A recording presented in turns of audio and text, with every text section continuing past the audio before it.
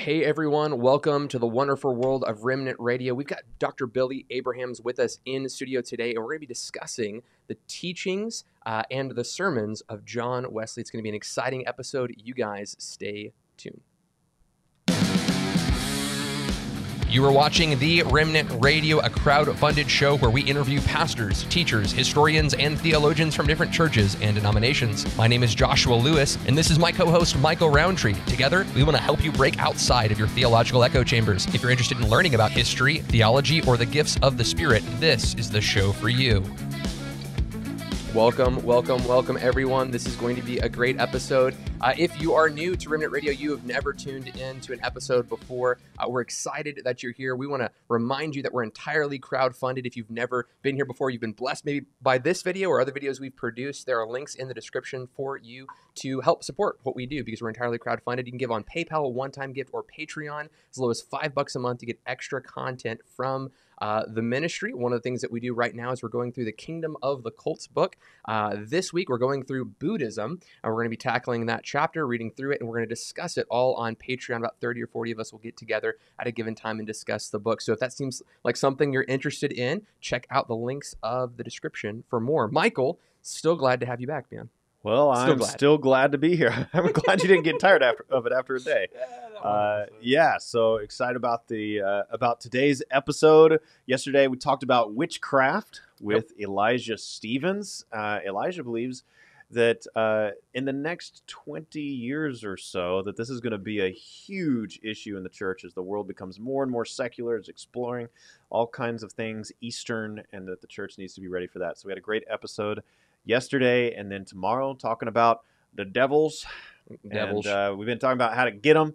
Now we're going to talk about how to get rid of them. So that is going to be tomorrow. But today we're going to talk about John Wesley, his teachings, his sermons, and we're so excited to have you live in person with us, Dr. Abraham. This is Dr. Billy Abraham, and he has taught for 36 years at Southern Methodist University as one of the maybe two or so theologically conservative teachers, professors, and so I'll let him tell you a little bit about himself, his works, his books, but a renowned scholar in the Methodist tradition, and so we're super excited to talk about Wesley, his teachings, his theology. So, Dr. Abraham, it's so great to have you on the show. What can you tell us, just a little nutshell introduction to yourself and how we can connect with you in your ministry? Okay, well, delighted to be here. This is not quite my first rodeo, but it's my second rodeo, so I'm sort of getting in the saddle. I'm a lapsed Irishman. You've got to start there. So I came to this country after doing a degree in philosophy at Oxford, philosophy of religion. Went to Asbury Seminary before that. And have really had a fantastic run at SMU for 36 years.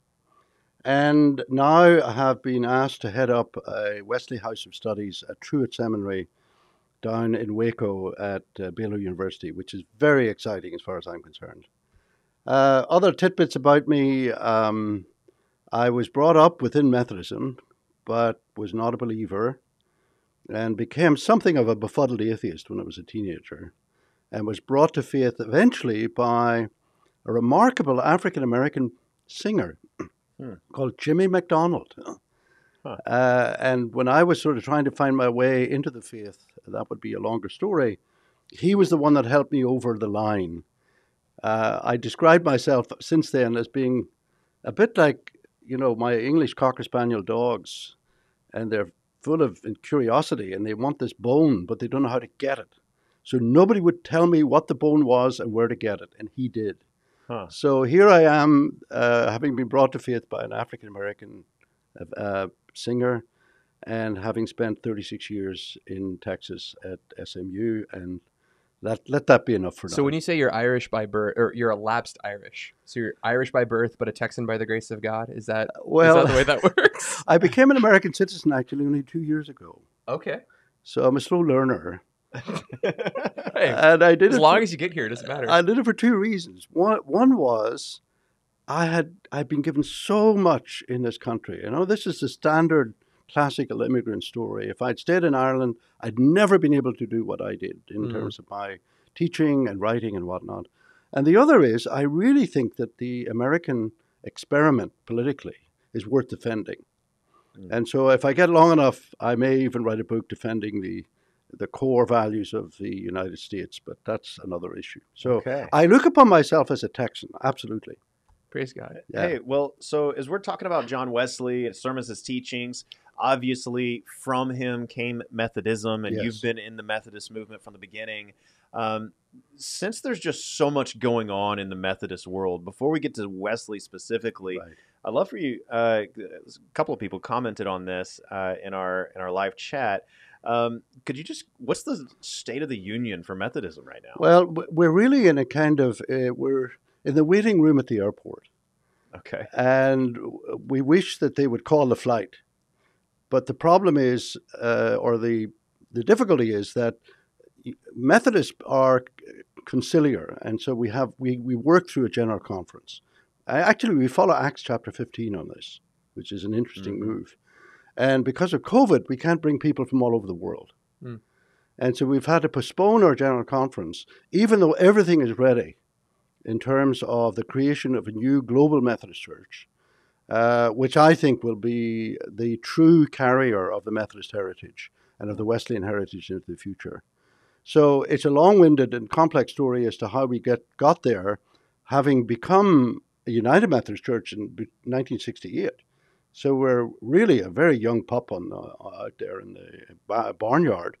But there were difficulties, I think, right from the beginning when the church was put together in 72, really. And we're now simply watching things unravel, and we're ready to have a new church. And I'm all in on the new Global Methodist Church. So what's right now, the SBC is like in a kind of political turmoil as well, where there's a lot of varying positions, but it really seems like there's going to be a 50-50 split is what it looks like, if I'm not a prophet nor the son of a prophet. When you speak of a new Methodist church, is it half and half? Is it like real conservative and then not real conservative? There will be a big tent on both sides. Okay. And I think initially a significant number of people are going to sit tight within what may be called the continuing United Methodist Church. But I think once things begin to unravel further within that department, if you like, of Methodism, I think there will be a second exodus. I think there'll be an initial exodus and then a second exodus. But the majority of our people will be outside the United States. And I would say, this is a rough guess, totally speculative, I would say that we would have 25 to 30% of the American churches will go with the new Global Methodist Church. Wow, that's pretty significant. It is. Okay. It is. Yeah. Okay, well, let's talk about John Wesley. So you have 3 books in front of you. Could you tell us about these books? Yeah, these are there are 3 volumes on what I call John Wesley's canonical sermons. Now that needs unpacking. I use the word canonical here very carefully. I don't know about that. I'm an evangelical. That word is that's pretty sacred for us. I know. You've got 66 books of the Bible. And you want a bit of Greek at this stage? You want a bit of Greek? Canon can mean one of 2 things. That's right. It can mean either a measuring rod, which is what you're working off, or it can mean an official list.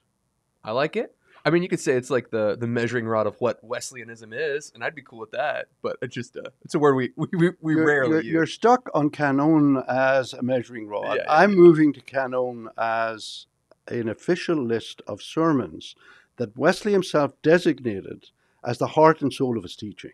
I like it. And in terms of the number of sermons we've got over 150 of them. And we even have several that we know were taken down by shorthand. And so we're able to get some sense of what was the difference between his published sermons and his preached sermons. Live preaching. Yeah. And the difference was he just added a few illustrations.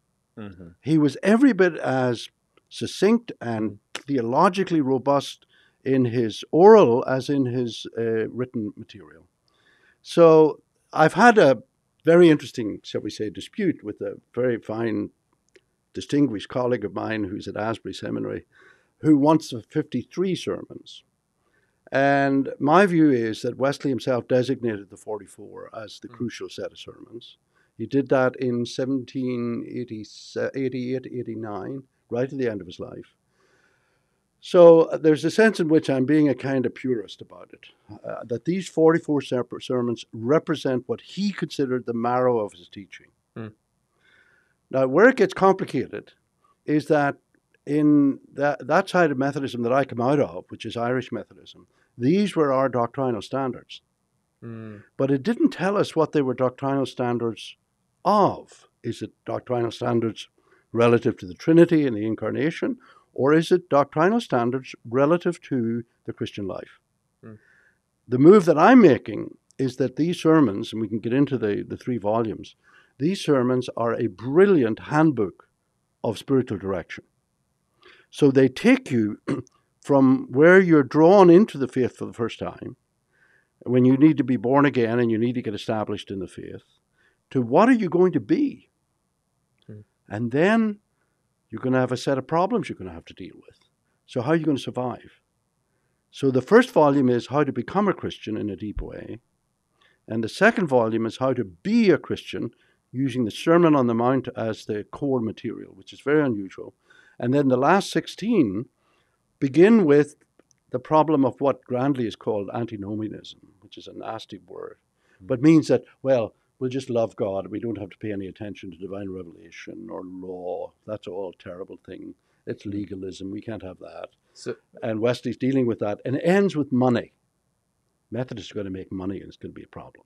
Okay, so this is an interesting thing. So a lot of the denominations that I'm aware of, you got your Presbyterians who like the Westminster, you get your 1689 Baptist, you've got your Lutherans hold to the Augsburg Confession, Yes. but more broadly Concordia they'll hold to. This seems to be very different than those in that most of those have to do with theological precepts, like, hey, this is the question, this is the answer. What you're talking about seems to be all pragmatics. What you're talking about has to do with life lived out and not what do we believe about God, or the 3 persons in one God, the Father, the Son, the Holy Spirit. Like, I'm catechizing my kids, right? So we run through a lot of the precepts, but you're talking about pragmatic life flow. That's a brilliant move, comment. So I've got to add something about this. Okay. Right? British Methodism came out of the Anglican tradition. Wesley never ceased to be an Anglican. That's right. Yeah. So all of that heavy-duty stuff was already there for him in the Articles of Religion, in the prayer book. It's all there in Charles Wesley's hymns, which are phenomenal. So what his problem was in the British scene and the international scene out of that is that we were dealing with nominal Christianity. You couldn't spit if you weren't a Trinitarian.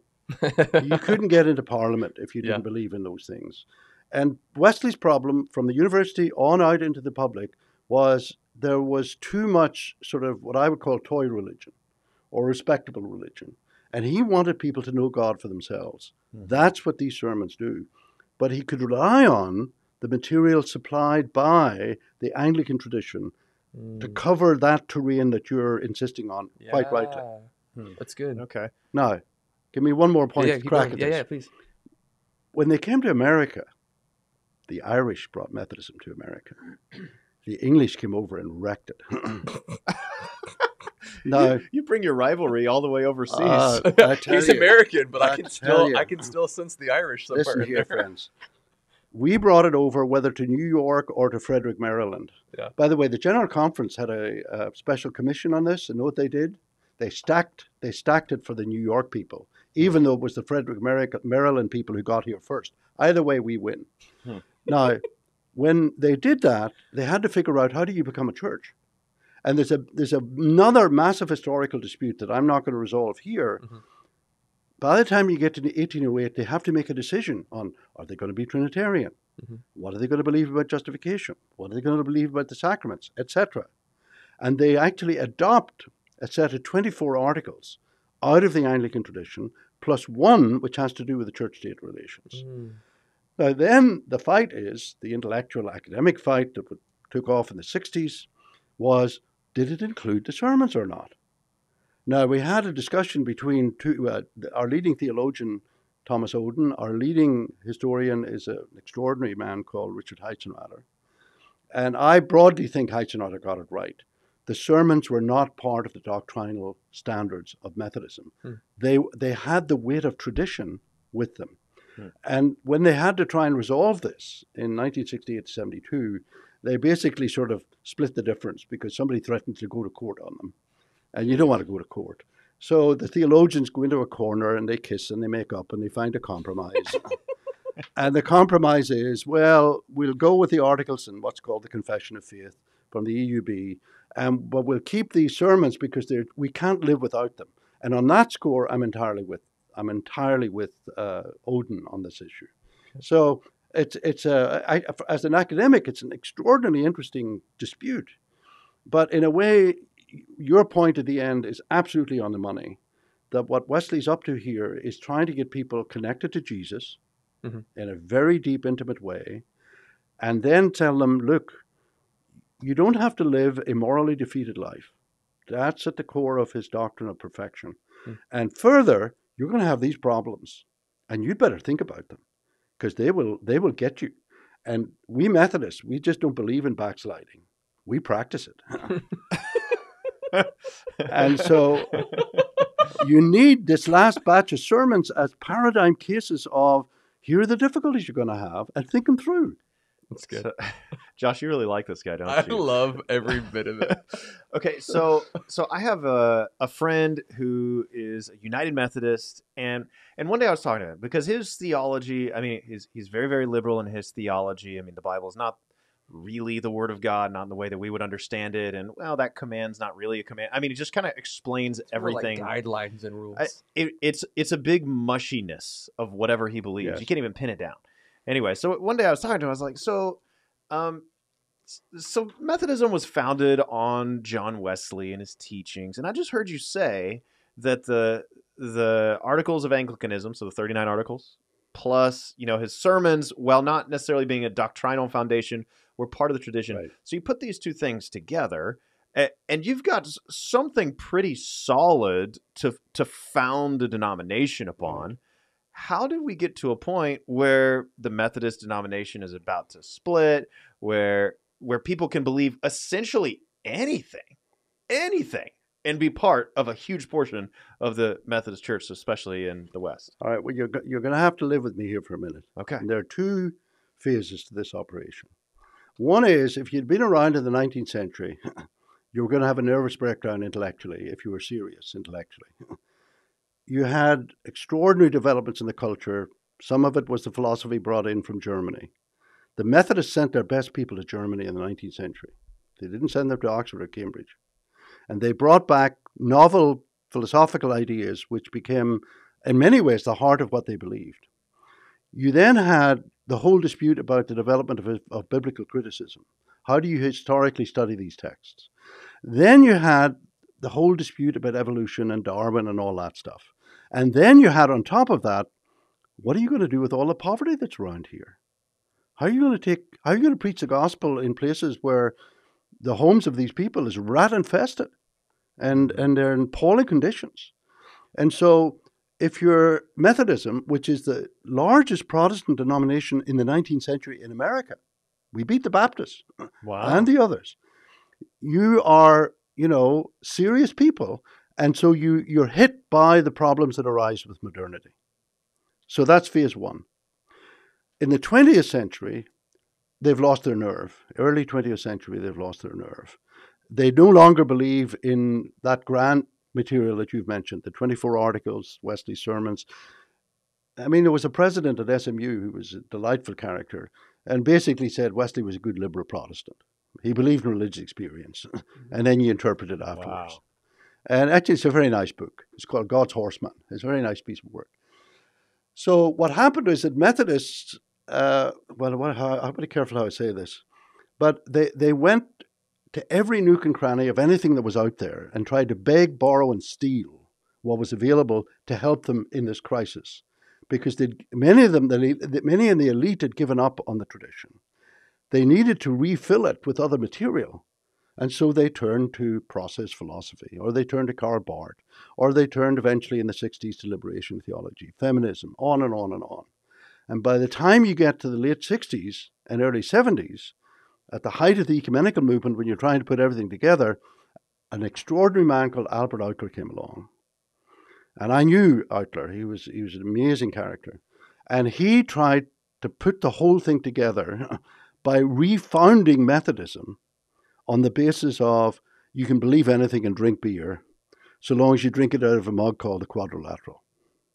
Oh. Now, that's putting it really Are sharply. you saying he invented the quadrilateral? He indeed invented it. So it is not a Wesleyan quadrilateral. It is not a Wesleyan quadrilateral. So and for I'll all go of to our my Reformed Baptist friends who hate the Wesleyan quadrilateral, it is in fact not Wesleyan. It's not. also hated apparently by Methodists. Yeah, who- but of who course are we need to explain what it is because Well, not all our viewers know what the Wesleyan quadrilateral is. all right. Here's the problem they're trying to solve. They're trying to solve the problem of authority, or they're trying to solve the problem of how you justify your deep Christian beliefs. And so they said, we'll appeal to Scripture, we'll appeal to tradition, we'll appeal to reason, and we'll appeal to experience. Now, let me give you why I think this is crazy. Scripture is a very big book, and you need to learn the original languages, and there are 3 of them, not 2. Tradition, are you going to do the whole history of the tradition of the church? Reason, are you going to include everything that's under reason? Science, history, the whole 9 yards, common experience, and then you're going to deal with religious experience. No one person and no community can do this. The only agent that could use the quadrilateral is God, and God doesn't need it. Yeah. So it was an effort to try and solve the problem of authority in the mid-20th century. And that's exactly what Outler offered it. He offered it to the general church in his ecumenical work, and he offered it to Methodism, and managed to get it not legally enshrined in the Constitution, but managed to get it to become the de facto working theology of Methodism. And that leaves you with, look at the quadrilateral, you'll come up with all these alternatives. You're going to end up with total chaos and incoherence. Which is what we have. And that's exactly where we are. The chickens have come home to roost. Now, I could say more about Outler in terms of the inconsistency of his own position, but I'll leave you to whether you want to follow up with that. I think let's stick with Wesley. Okay, Yeah. so coming back to the sermons, there were 44 of them. Yes. And while they certainly would have had some theological content, it was very Christian living focused. How to become a Christian. Now that you're a Christian, what do you do? And what was the third category you said? How to survive. Yeah. How to what? How to survive. How to maintain faith into the end. Yeah, absolutely. Okay. And so there was a little bit of a debate where Wesley said these are the 44 sermons, but people tried to add in some. You feel like They added it. Okay. They tried to add in to 9. make it 53. What's the content of these other 9 sermons? Was it like going to solve the eschatological riddle? Was like what? No, there are was 2 in parts to your issue. Listen, Methodists pride themselves on being very efficient, but they failed on this one. When Wesley's works were produced, you had 4 volumes of sermons, and then you had 4 volumes of the works. Lo and behold, the 4 volumes of the works included 53 sermons, an extra 9. Purely accidental. It was the printer's mistake. And it had to be changed in law in Britain that the 4 volumes meant the 44. So that's out of the way. The other crucial issue you're raising, and I didn't tilt at this earlier when Joshua was saying it, it's not entirely pragmatic at all. It is deeply theological. He's interested in things like, what are the central concepts you need to understand to become a Christian? Mm-hmm. New birth, repentance, right? Mm-hmm. Justification by faith, the righteousness of God, the kingdom of God, the witness of the Holy Spirit. Mm-hmm. Those who are born of God do not commit sin. That'll make your hair stand on end. All of that is an effort to, help you get a hold of the key concepts that enable you to sort of understand what you're undergoing. And then he will also give you paradigm cases of, here's what it's like to experience these things. Mm-hmm. So it's a brilliant combination of theological, so to speak, reflection and concepts from the Christian life, together with the diversity of human experience when you come to Christ. That's simply in the first set of sermons. The first set of sermons, become a Christian. The one, do not sin. Can we take a second to talk about Wesleyan perfectionism? Indeed. Because again, I feel like there's historicity to this position. What was it with the Moravians, right? and I always pronounce it wrong. Is it Moravians. Moravians? Moravians. I apologize. So we got the Moravians. I knew I put the wrong emphasis on the wrong syllable. The Moravians catches wind, literally, of this position, brings it back, implements it. But then I also feel like I hear like a straw man position of Wesleyan perfectionism that is often built up. Can you maybe address both the straw man and what the actual position is? Yeah, the straw man is that Wesley believed in sinless perfection. Okay. He never believed in that. Okay. In fact, Wesley stands with the mainstream of the Christian tradition, East and West, up until the 18th century. It's the Reformed people and the contemporary folk who are the oddballs out. Wesley standing with the deep tradition, East and West, concerning sanctification and perfection. The very notion of Christian perfection, which is what he uses, is drawn from the early fathers of the church. So what's that? Let me give you a way to get a hold of this. In broad terms, what Wesley's after is this. Look, when you first become a Christian, in many cases, if you haven't been brought up in the faith and you've never known a day when you didn't love Jesus, which is a pretty good position to be in. Mm-hmm. And you are worried about what you've done. Your big issue is forgiveness. Can God really forgive me? That's a tough existential issue when you get serious about it. And then you think, oh, whoop-de-doo, I'm in. And then you go home and you lose your temper. And you fall out with your neighbors. And you suddenly discover there's a problem not of guilt, but of power.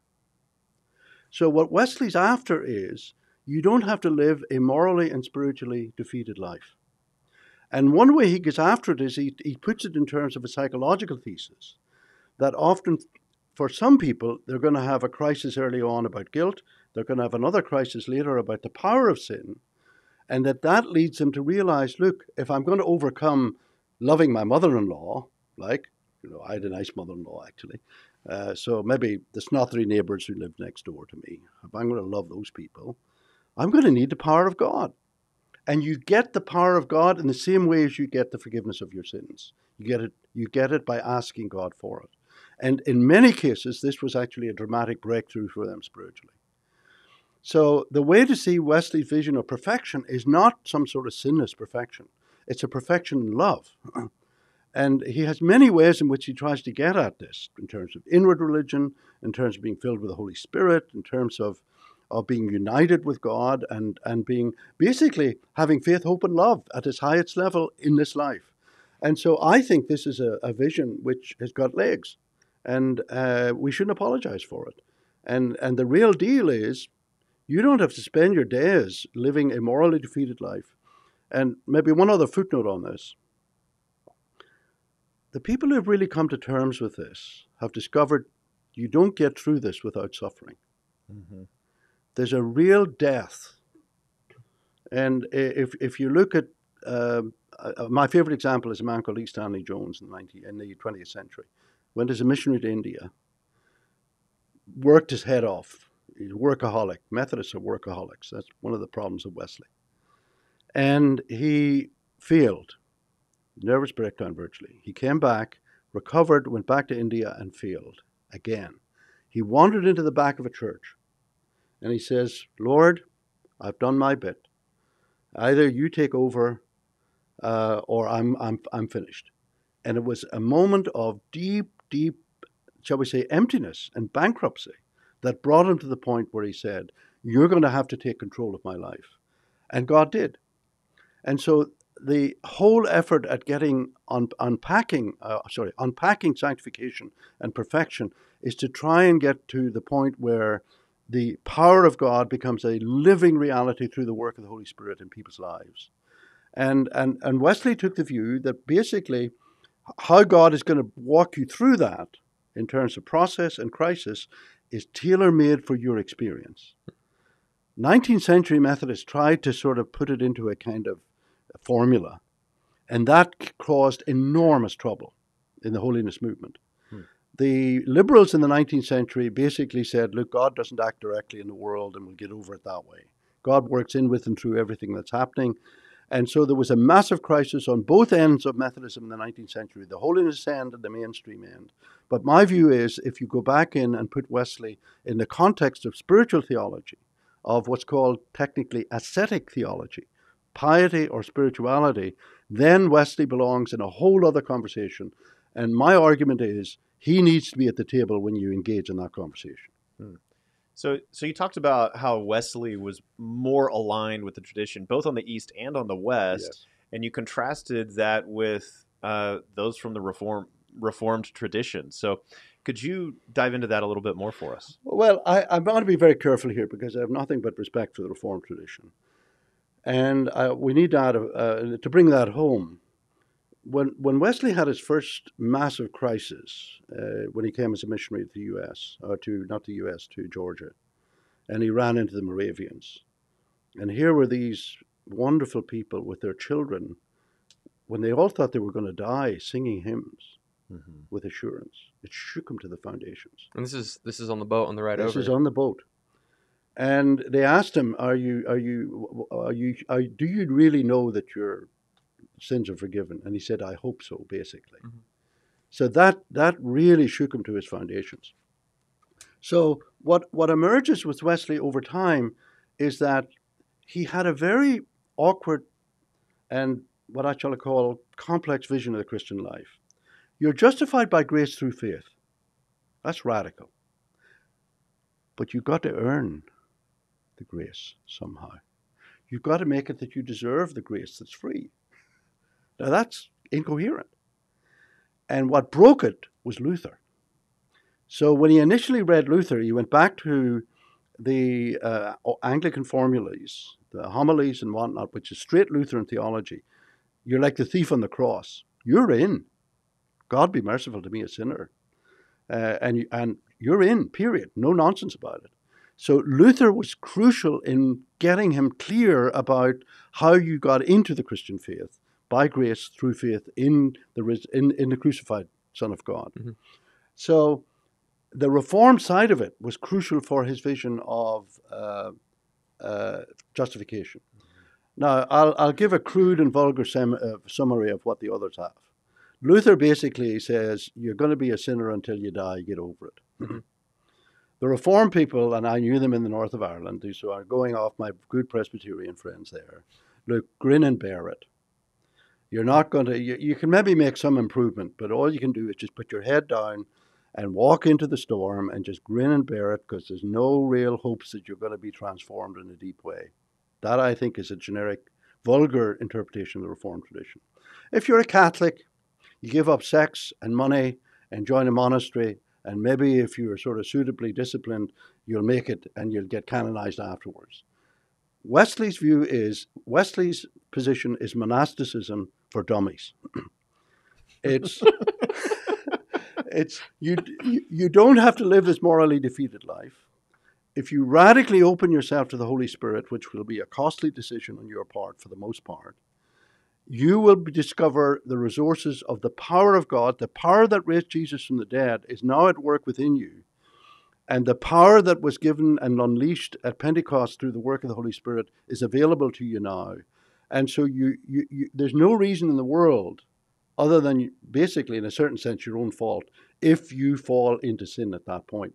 And by sin, he means here deliberate, intentional violation of the law of God. A high-handed sin. So that's right. That's a wonderful way to put it. Let me just ask questions of clarification here, because I have a buddy he's asking me, hey, ministry doors are open up for me, and the trifecta of the gold of the glories, the gold, the girls, and the glory, right, are the things that kind of get to you, right? Like there's this idea that there's the lust in our heart, right, that draws us away. There is this glory, the praise of being on a stage and speaking. And then you have the gold, right? Like there's financial blessing that's coming this guy's way. John calls it the lust of the eyes, the flesh, and the pride of life. Yeah, but I was raised Pentecostal. With Yeah, that's right. I was Pentecostal, and it's really important that we have alliteration. So with that vein, when you talk about these kinds of sin, are you telling a person like, hey, as you sanctify, there will be a point when you never have to wrestle when you're on stage having the applause of men after you got to get done with a sermon or that you're never going to have greed in your heart, or you're never going to have lust? Or is it you're not, like, you don't have to keep getting drunk. You don't have to keep being addicted to pornography. Like, those seems like two very different messages to me. One is this outward action. The other one is an inward condition. So I'm curious what your thoughts Well, are on that. I think, again, I love the way that you were running the options there Yeah, on yeah, the yeah. gold and the girls Yeah. and whatever else. The glory. The Yeah, glory. yeah. That's a nice Glory. move. Wesley would be on board with that, I think. But what's missing here is there's no way in which two things are going to be absent through the whole of your Christian life. One is temptation. Okay. And fiery trials. He has a whole sermon on fiery trials. He even has temptations relative to sanctification, perfection. If I can just pause and give the example. You know, here you are, you've been a Christian for 30 years and you're still wrestling with sin, and you don't like your mother-in-law or that fella at the end of the hallway, you can't stand him in the faculty meeting. And then this young whippersnapper comes in, and within 3 months, they've made this incredible progress, and you're jealous, and you get angry at God. So there's no absence of temptation. That's number one. And number two is, until your dying day, you have to struggle. Now, this is where I want to push Wesley's Arminian theology deeper than he himself pushed it. Okay. I think the Western tradition as a whole has got the whole grace and freedom wrong. And it doesn't do adequate justice to deep, what I would call deep human agency, where God is not going to do your repenting for you. And God is not going to get your butt out of bed on a Sunday morning and get you to baptism or the Lord's Supper or a good sermon or to the fellowship group. And God is not going to sort of take you to heaven on a feather bed. You're going to have to deal with life as it is, including the death of your children or abject poverty. Wesley has an astonishing piece on spiritual depression, which has to do with the consequences of abject poverty for people who don't know where they're going to get the food, how they're going to get work, how they're going to take care of their families. So there is a deep strain in Wesley that I love, which is you're not going to avoid the vicissitudes of human existence, and you're not going to avoid the problems of spiritual depression, for example, and you're not going to avoid temptation. And that's why the latter set of sermons are so important, because too much of what happened in the 19th century, again, I'm giving a vulgar summary, was, all you got to do is give your heart to Jesus in the full sense. And you have this thing called a dedicator. And you go forward to the altar and you dedicate yourself. And then your dedicator is like a carburetor. It eventually breaks down and doesn't work. You've tried too many times to dedicate yourself. And Wesley's sermons give you a kind of phenomenology, a kind of realistic account of the challenges that you face on the other side of total commitment to God, which are, in my judgment, which are superb in terms of their insight and depth. And so the two key things I'm doing in response to your question is, you're never ever going to get to the point where you don't struggle against evil. Okay. And you're never a corollary of that. You're going to have temptation, and you're going to have assaults from the demonic, and you're going to have, moments of potential weakness that are going to shake you to your foundations, and those are not taken away.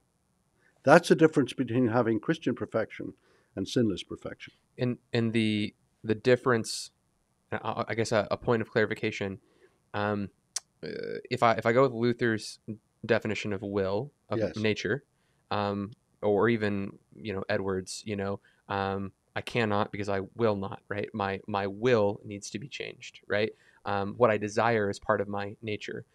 So as a Christian, I think Luther's formulation would be more like this: as a Christian, this temptation that comes is a temptation from within. It's part of my nature of saint and sinner. So when I hear you talk about temptation, I still hear sin, right? But I see you're very careful not to call that sin in your articulation. So how do we cut the pie in a different place? Yeah, there? you're sharp. Well, you're really yeah, sharp. No, I mean, what you've got is the long-term effects of personal and corporate sin. Okay. Which are, you can put them in various ways. Aquinas puts it in terms of a stain on the soul. That's why when people sin, you feel dirty, and you need to be washed. It's a very interesting image. Mm-hmm. So it's not that, in fact, uh, the whole issue of freedom and grace is sort of in the background here as a kind of music. So I am in no way wanting to deny a deeply realistic vision of sin. In fact, I don't think Augustine goes far enough. That the deepest level of sin. That's a pretty bold statement. Yeah, because people accuse me of being Pelagian. Right. Okay, gotcha. Who, by the way, was Irish, but we'll not go into that here. Oh, no. He was probably from Bangor. Oh, no. Yeah, he was. And he's a pygmy compared to Augustine. I mean, Augustine is our Plato and Aquinas rolled together in one. Pelagius is just a kind of, I always say that Augustine... Bottom of the third division. I always say that Augustine is the patron saint of Protestantism. That's what I say. You can have him. He's all yours. It's all yours. Now you get me. Where is he on my shelf somewhere? No, keep going. Sorry. No, I've got distracted. I'm sorry. So what I want to get at here is that the deepest level you can go in sin is demon possession. Okay. You need a distinction between bad people, where you've got sin, where you can be reasoned with them and you can maybe persuade them to think about what they're doing. You have wicked people, many of whom you can't reason with. You've got the demon-possessed, who are people who are completely given over, in a certain sense, to the demonic. Now, I come from Ireland. We believe in the little people. I see you're going to have a thing on demons later on. I leave all that to whoever's coming on board. But in my view, you need a much more nuanced account of human beings as dynamic agents. I think the Old Testament is full of this. Dynamic agents who make not just ordinary choices. Will I go to Starbucks or La Madeleine? Will I give my life to God or will I not? And those have got consequences. And you can easily slide down into a pit where you'll never be forgiven. What are you going to do with that? The unforgivable sin. It's an astonishing feature. So I, in terms of what I'm after, in terms of what I consider to be, dare I say it, a development of the Wesleyan tradition, I do not think that we've had a robust enough account of the role of the human agent and the complexity of the human agent in falling into sin and emerging out of it on the other side through a synergism of divine action and genuine human action. Mm-hmm. And my favorite case on this is out of Mark's gospel, in fact, the synoptic gospels. You got to take up a cross and follow. Mm-hmm. And if you don't, you're lost. Mm-hmm. And God's not going to do it for you. Now, what are we going to do with that?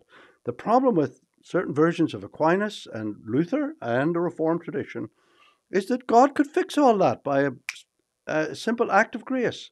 And he doesn't.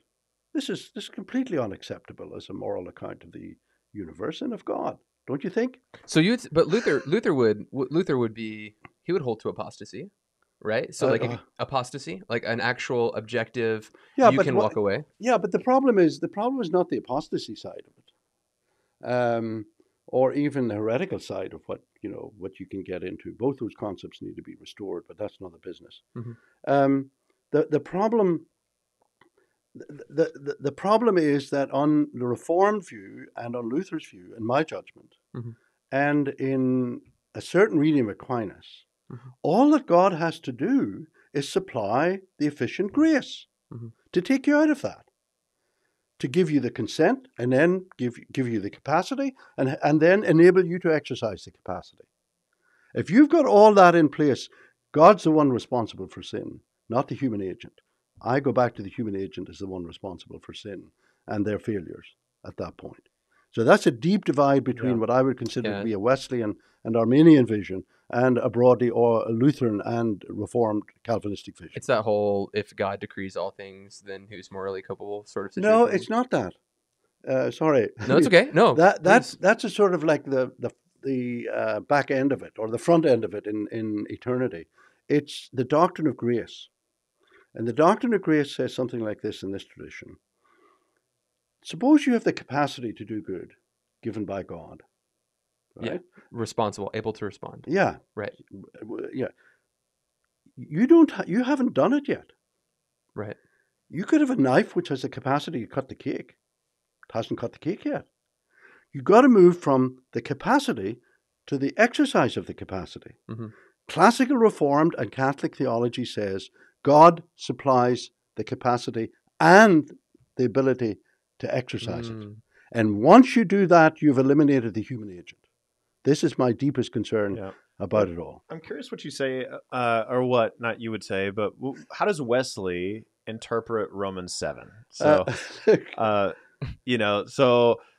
things I want to do, I don't do. The things I don't want to do, I do.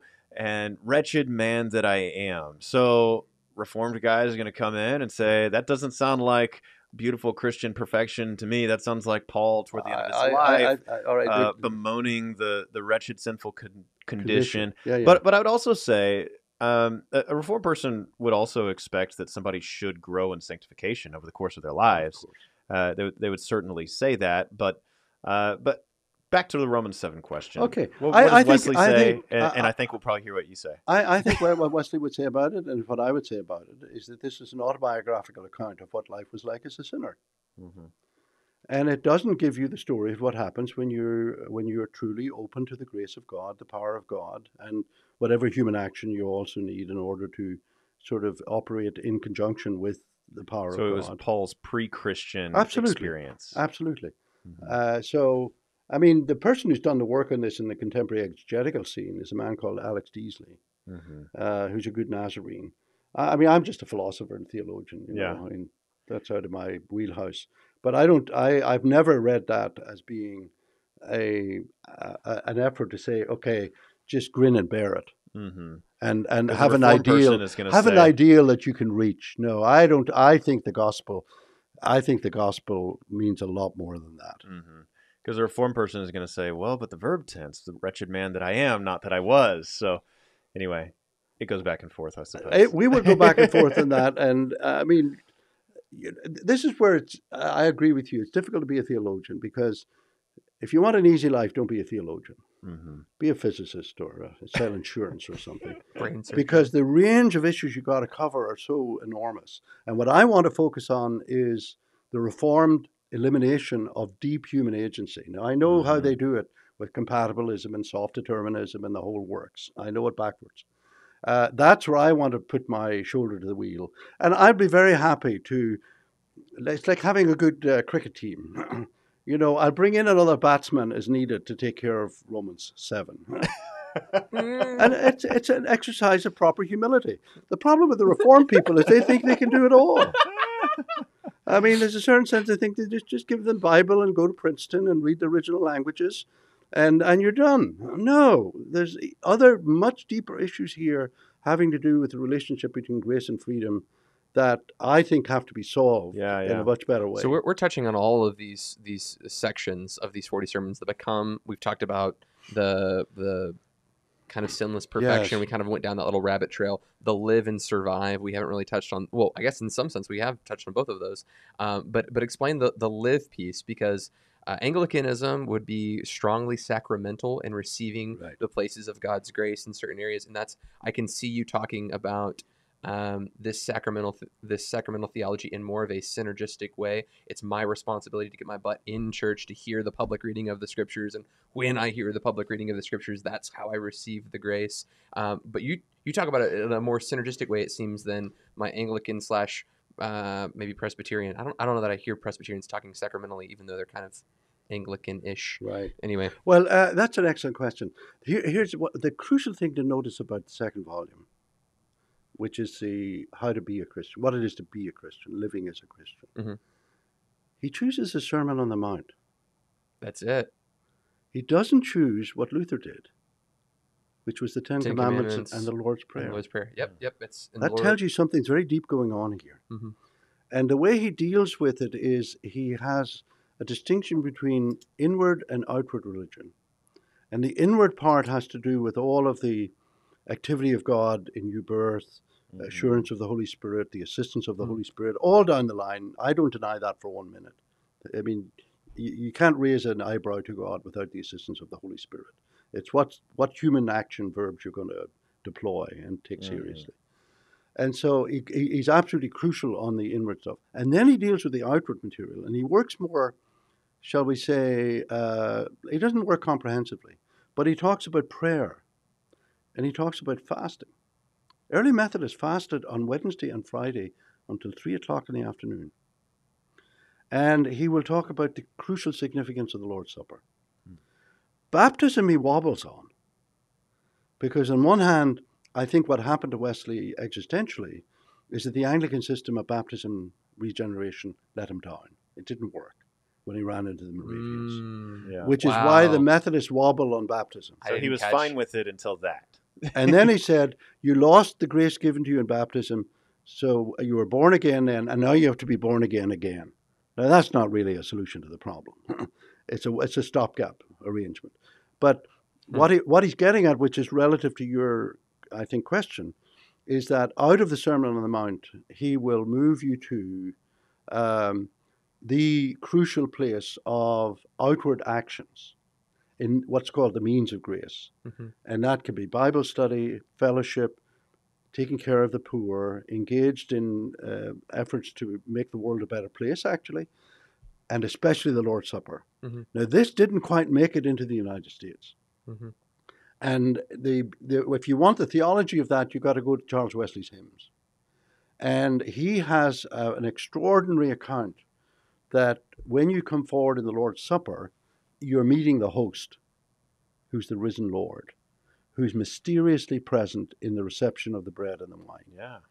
And Charles says, look, we'll bring all the angels down and ask them to explain the power that comes to us in this operation. They can't do it. So in he has that a hymn respect, about this? Charles Wesley? Oh, yes. Has a hymn about trying to explain the mystery of communion? Absolutely. I got to read. What's the name of that hymn? I'm not doing that in my floppy disk right now. I'll look up Charles Wesley hymns. But the hymns on the Lord's Supper, he has a set of hymns on the Lord's Supper, which are very famous in terms of the Which is a side history. note. Isn't that just cool? Like there were at one point in time like songs about the Lord's Supper. Like, we were actually teaching doctrine in songs, admonishing and teaching one another in spirit hymns and spiritual songs. We were actually doing the Bible, what the Bible told us to do. But now it's like, oh, he loves us. He loves us. Oh, how he loves us. I know this is like a radical thought, and this is a little bit off subject, but I would love to see songs about modern judgment. Like, I know that's like not a popular thought. Like wrath? Like the judgment of God. Like he used to trample out the vineyards where the grapes of wrath are stored, but like now he just loves us with all the goodness that we are. We need some like modern imprecatory psalms. Well, but see, here's the thing though. We're not worshiping God for just the parts we like. No. We get to worship God for all that he is, and God brings justice, and that is worth worshiping. And I think that this idea that we like shy away from in Revelation they sing in response to Babylon the harlot being judged. Yeah, and the glory of God fills Hallelujah. the temple. Yeah. Woo! Sorry, that's you're down a rabbit hole, which I'd have to go with you. Back to communion, please. In early Methodism, there sometimes thousands were present at the Lord's Supper, and one of the reasons that we get the hymns is that John would say to Charles, "This is going to take a long time. Slip out and write us some more hymns so they can keep singing while we're distributing the elements." That's how deep this was. And I think there's a recovery of that in play right now. Oh, yeah. I've noticed the same thing. And I mean, let me give you a personal situation. My dear wife cannot go to church. She's confined to the home.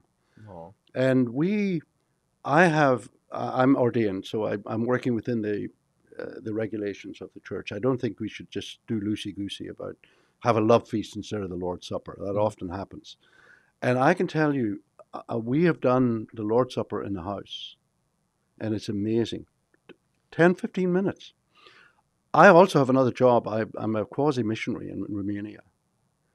And I looked at some of the material that was developed by C.K. Barrett, great New Testament scholar, who actually was a Methodist at Durham University.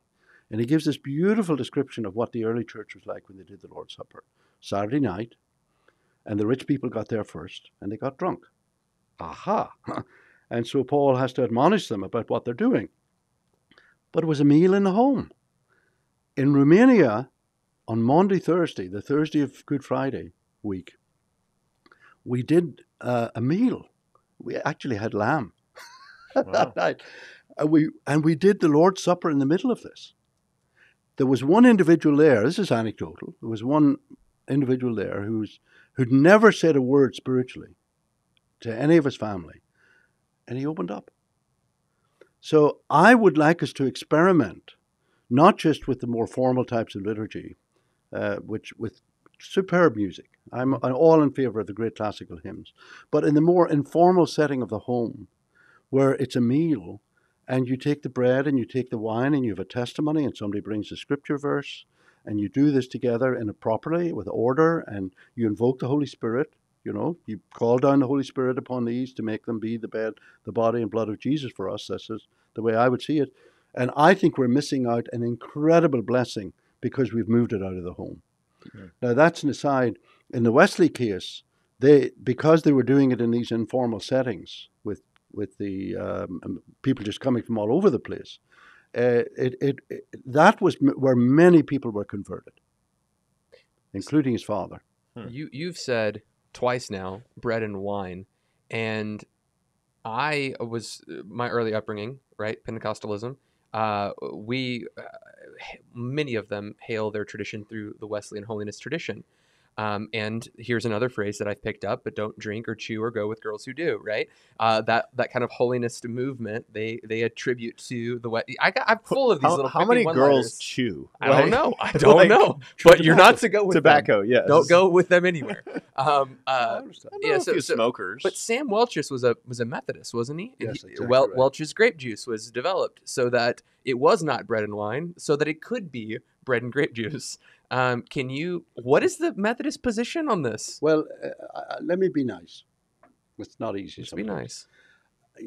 I come out of Ireland and we're like the Russians. I know. We like to get drunk. That's why I love the Russians. I love to go to Russia. I don't know love where to work this is there. I actually love to teach Methodists in Russia. Mm-hmm. And because of the problems of alcoholism, which showed up in the Salvation Army and in the other movements that came out of it, and given that problem in certain families, you can understand why there was adjustments made. No doubt, yeah. So that's the generous kind of it. But the fact of the matter is, there was good money from Mr. Welsh. Mm-hmm. So there were other factors involved. And Wesley himself was opposed to spirituous liquor, the hard stuff, the vodka, and maybe Bushmills or whatever, but not to the other. Mm-hmm. And so I think it was an effort pastorally to deal with the problem, which overreached. And my judgment, therefore, it's not something that we should treat. We shouldn't take it. We can fix that. It's not part of the canon. Indeed, it's not. It's not a canonical practice. Excellent. And if it's good enough for Jesus, it's good enough for me. Amen. Okay, so we are right at 4:58. This is what we like to do right as we wrap up a show. This you may not know. We like to do closing thoughts, and Michael's typing to a guest and our audience member. So usually I toss it over to Michael, give him kind of a closing thought opportunity. I'll pass it over to you for kind of a closing thought. What's that one little golden nugget you want people thinking about as they walk away? And then we'll close out our show. Michael, we'll start with you, sir. Yeah, sure. You're right. I was writing something. I was trying to draw it out for you. Yeah, no, it's all good. I appreciate that. I like John Wesley. I mean, I don't share his theology on certain things, but I just love his devotion to the Word, and I think that these little books that you have, hold one of those up for us, Dr. Abraham. What is it? Where do they find that on Amazon? Just sermons, John on Wesley. Several occasions by the Reverend John Wesley, but of course edited with a commentary by William J. Abraham. There you go. So. Anyway, I just think that's great for Christian discipleship, and this is, we're always looking for, what's the latest discipleship material that came out? Maybe it's the Gospel Coalition came out with this, or somebody else came out with that, and those are good, and those are welcome, and those are helpful. But there's been so much throughout the history of the church. I love, Josh, that you're using material produced during the Reformation, right, and on your children, and then John Wesley. This has been developed over 2,000 years. We can choose from church history. How do we disciple our family and grow in discipleship ourselves? So I just encourage you guys, pick up that book and those books, 3 volumes, and this could be something that works great in small groups. It could be something that works great for families or personal devotions. So. Thank you. You've got it. I think if Wesley had remained at Oxford, he would be one of the great theologians of the 18th century. I didn't think that 20 years ago, but I do now. And his genius was his ability to take people and connect them to Christ and to the work of the Holy Spirit, and to enable them to draw on all of the resources that are given to us in the gospel and the power of God. Mm-hmm.